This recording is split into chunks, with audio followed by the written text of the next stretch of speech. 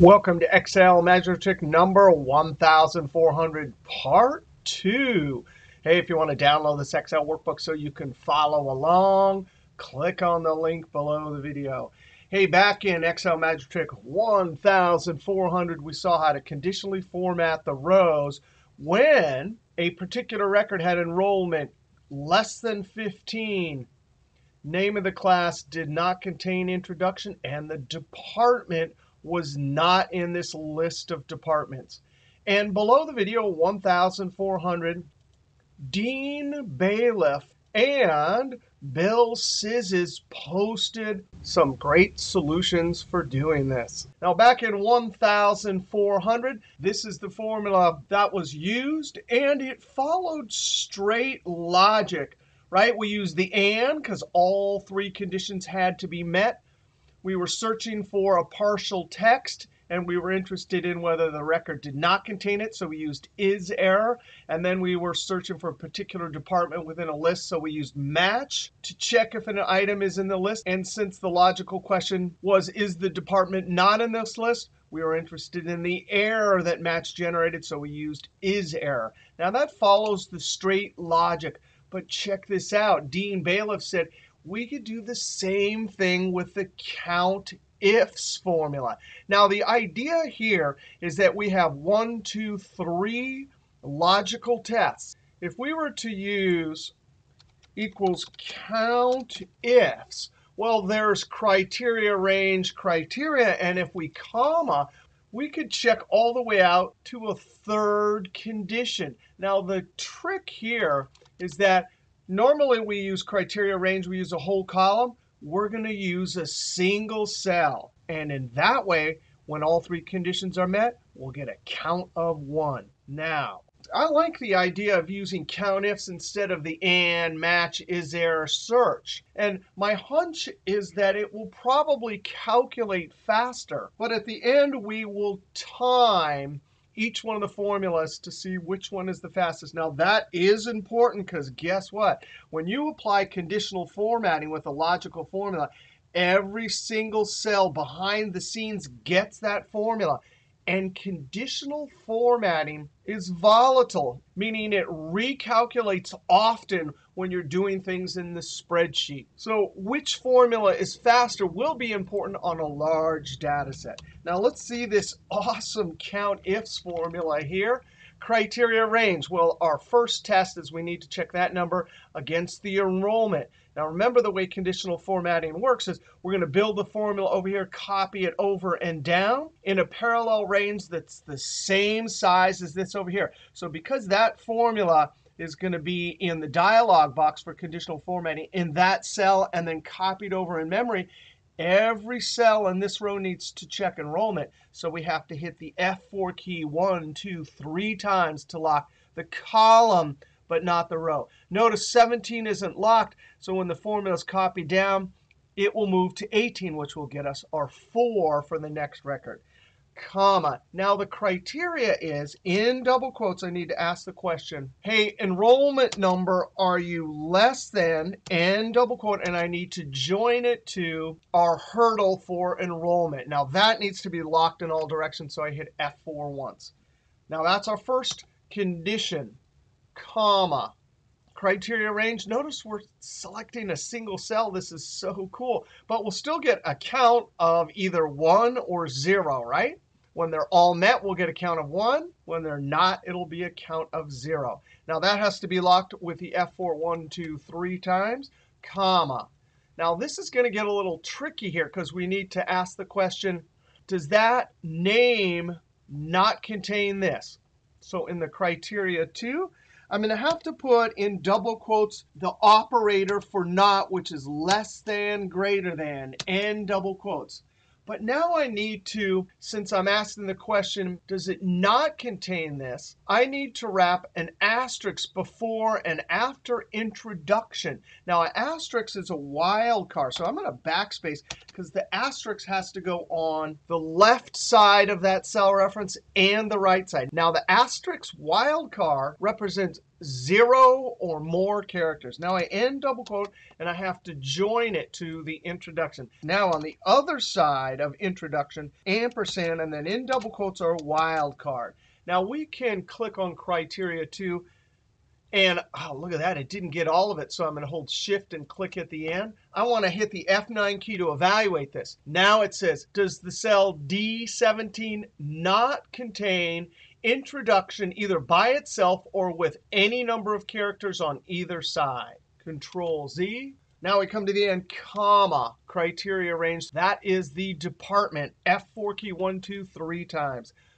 Comma. Criteria, well, we need our does it not equal, so in double quotes, and then we join it to the first department. F4 to lock it in all directions, comma. Criteria range 4. Wow, so we have 4 here. Still checking the department. F4 key 3 times, comma. In double quotes not, and then join it to our next department. F4 to lock it in all directions.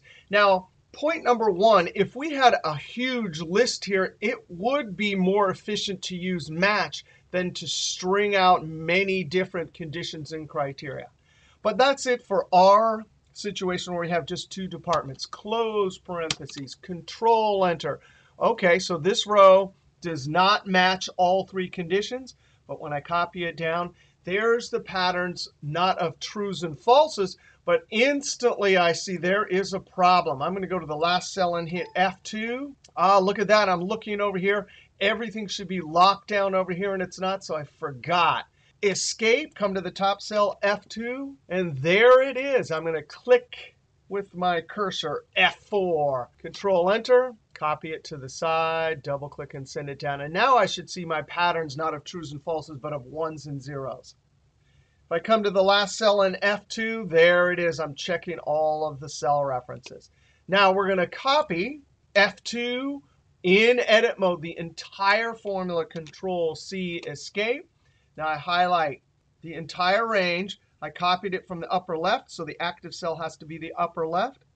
Home, conditional formatting, new rule. Or I can use the keyboard Alt-HLN. Now this dialog box comes up. I can either click Use Formula to determine which cells to format or hit Page Down. Now I can click in the text box for format values where this formula is true or hit Tab.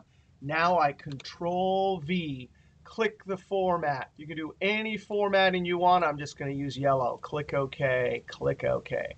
And there it is working. If I change this up here to 28, look at that. Now this row meets all 3 conditions. Control Z. Now remember, that formula is in every cell sitting in memory. So later we'll come back and time this. Now let's go over to the sheet 1401. Really, these should all be 14, but it's listed as 1401. All right, our second formula comes from Bill Szysz. Now, anytime we have 3 conditions and all 3 conditions must be met, we can use the AND function, of course. But the equivalent math operator for an AND logical test where all the tests have to be true is multiplication. Similarly, for OR, the equivalent math operation would be plus. Now, since multiplication can be used, let's just build the logical test. Let's just build the logical tests inside the product function. Now, product will take number 1, 2, 3, and multiply them. Only when all 3 conditions are met will we get 1 times 1 times 1, which will result in 1. Now, the first test, I simply click on enrollment, F4 3 times. And we're going to do not comma to get to the criteria, but a direct comparative operator. So I say, are you less than the hurdle? F4 to lock it in all directions, comma. Now, for the second logical test, remember, this cannot contain this. But watch what Bill Szysz did. He said, well, OK, I'm going to use the substitute function. The text I want to look at to then substitute something into that text string is going to be the name of the class, and F4 3 times, comma. The text I'm going to be looking for is introduction, and F4 to lock it in all directions, comma. And watch this. When it finds introduction in the text, we're going to remove it by putting double quote, double quote. So substitute is going to try and find introduction within that text string, and it's going to substitute in double quote, which will just remove it. Close parentheses. Now, if we think about substitute right here, it's not going to change it at all. Business statistics will remain business statistics.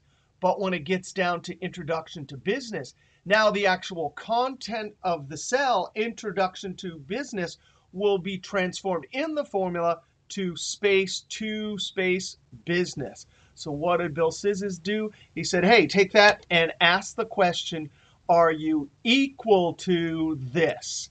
Remember, we're interested in, does it not contain introduction? Well, since substitute won't change that, and we're asking the question, are you equal to this? This will come out true, which says it does not contain it. Now I'm going to hit the F4 key 1, 2, 3 times. That is a beautiful logical structure to sort of indirectly get out that not condition, comma. And now I'm going to change up actually how Bill Scissors did it. He did an array formula in essence and used the sum and the not.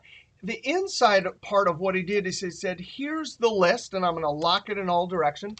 And I'm going to ask the question, are you, any of you in that list, equal to business department? And we have to use the F4 key to lock it on the column, but not the row.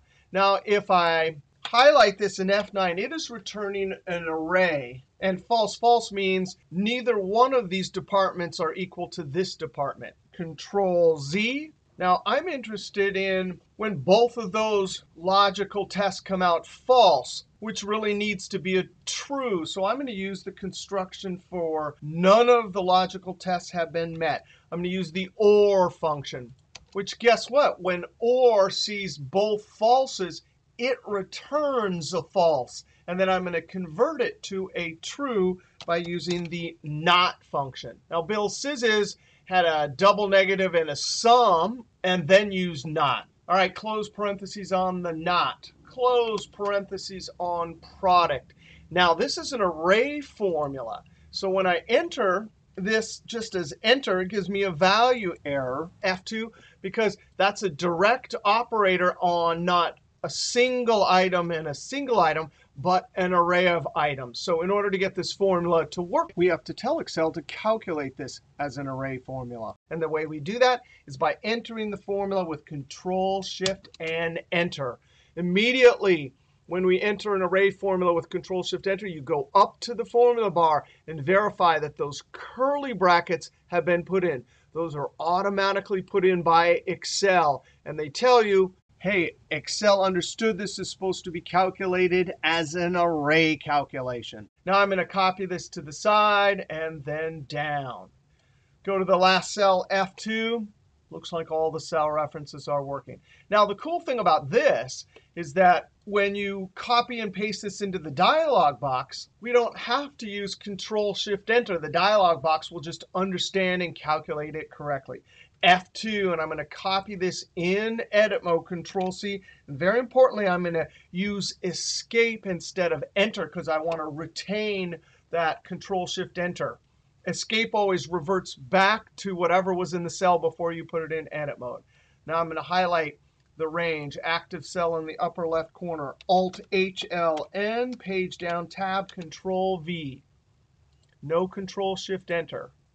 Add some formatting, click OK, and look at that. Now, my guess is that that will take longer because it's doing an array formula. But again, we'll time these at the end. Now, the final solution comes from Dusty at Highline College. And he said, hey, whenever I do conditional format, I just add an extra column with the true or false. Now, the pitfall here is sometimes you cannot do this. So then you have to use one of these other solutions. But guess what? If we can do our formula in a single column, and then when we highlight this, we simply point our formula to that helper column, then we don't have the big, huge formula in every cell in memory. So this probably will be the fastest way. Helper and Enter. Now, we can use whichever one at the end will time it. I'm going to use the and simulate the logic from the last one. We're going to say, hey, enrollment, and guess what? It's a relative cell reference. Are you less than this hurdle up here? And I'm going to hit the F4 key to lock it, comma. The second logical test, last video we used search. Anytime we're searching for partial text, we could say, hey, define text, please find introduction. F4 to lock it in all directions, comma. Within this right here is a relative cell reference. Now, close parentheses, search will return the position in the text string. For example, down here, because it found introduction as in the first position counting the characters, it would return a 1. So search is going to return a number or an error. And we're interested in when it's an error because we want to say when it does not contain introduction. So we have to wrap is error, which will work for us, close parentheses. So that's the second logical test, comma. We need to check whether this item is in this list. So an efficient way to do this, especially for a large data set, is to use the match function. Hey, I'm going to search for that relative cell reference, a department, comma, within this list. F4 to lock it, comma. We're doing exact match. We're looking exactly for BUSN. Close parentheses. This returns the relative position of the item in the list, either a number or when it doesn't find it, it returns an error. So we'll use is error again. Close parentheses. And that in the and is the third logical test. Close parentheses. Control Enter. Double click and send it down. So there's our true, true. F2 down here somewhere. Cell reference is looking good. Now we simply highlight the range, Alt-HLN, page down tab. And we need to check for each row whether the helper column, and notice I'm building it here, so by default it shows up as absolute. So I hit the F4 key once and twice to lock the column.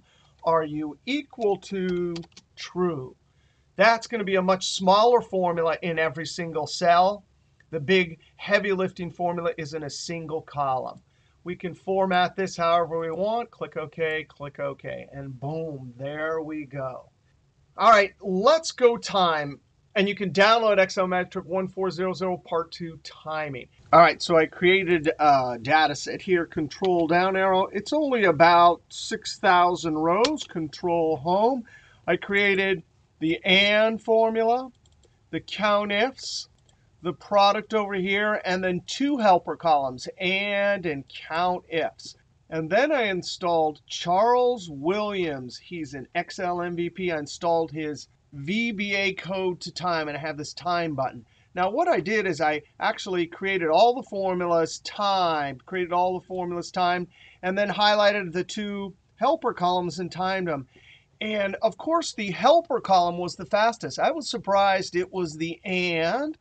COUNTIFS helper column was second place, but it took 26% longer.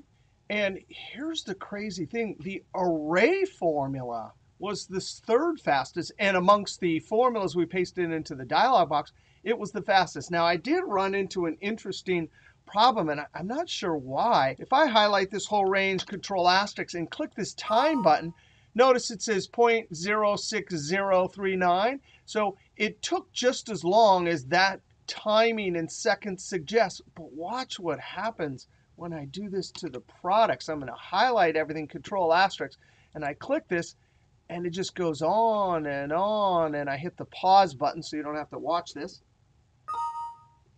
And then it comes back on, and it reports 0.04956. Well, that actual time right there is faster than the AND or the COUNTIFS. But I'm suspicious about the results because it shouldn't have taken that long. But nevertheless, so product AND was the second fastest. And to my total surprise, COUNTIFS was the longest. Now, this kind of thing only matters on a large data set. But guess what? Lots of people have lots of data, lots of formulas, array formulas, and lots of conditional formatting. So this could add up. All right, that was a lot of fun, and it's awesome to hang out on our online Excel team with Dean, Bill, Szysz, and Dusty. All right, we'll see you next video.